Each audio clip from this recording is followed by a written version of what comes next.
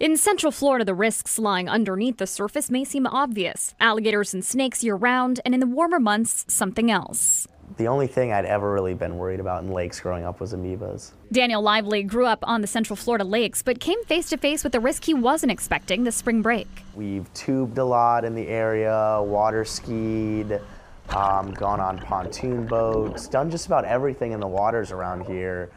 And I mean, to kind of grow up with that and never know a single person that this happened to, or even really like hear a parent warn you like, hey, watch out for bacteria in this lake.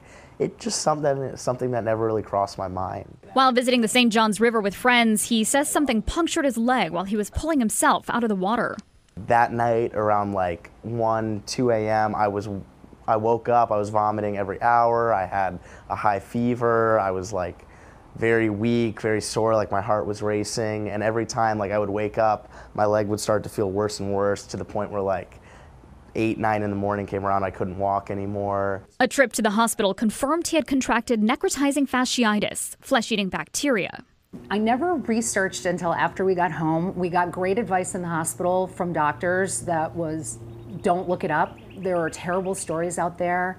Really high mortality rate, and so I trusted that advice. After 3 surgeries and 11 days in the hospital, Dan was released. His prompt response saved his life, but not everyone is so lucky. Most recently, an Orlando man battled the bacteria for 2 weeks before he died August 29th. So how can you ensure your safety in Central Florida waters? We joined the Orange County Environmental Protection Agency during one of their routine water testings of Lake Conway.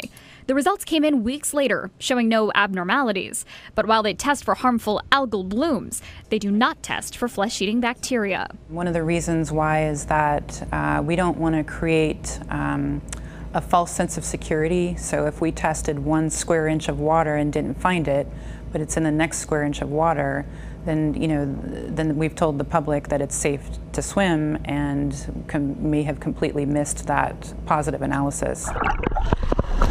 Bortles says you should never enter the water with open wounds and wear nose and earplugs in the warmer months. Be cautious. Make sure you're recreating in a place that doesn't have a whole lot of vegetation, or maybe out, away from, in the center of the lake, away from the shoreline. Sonica Dange, WESH 2 News.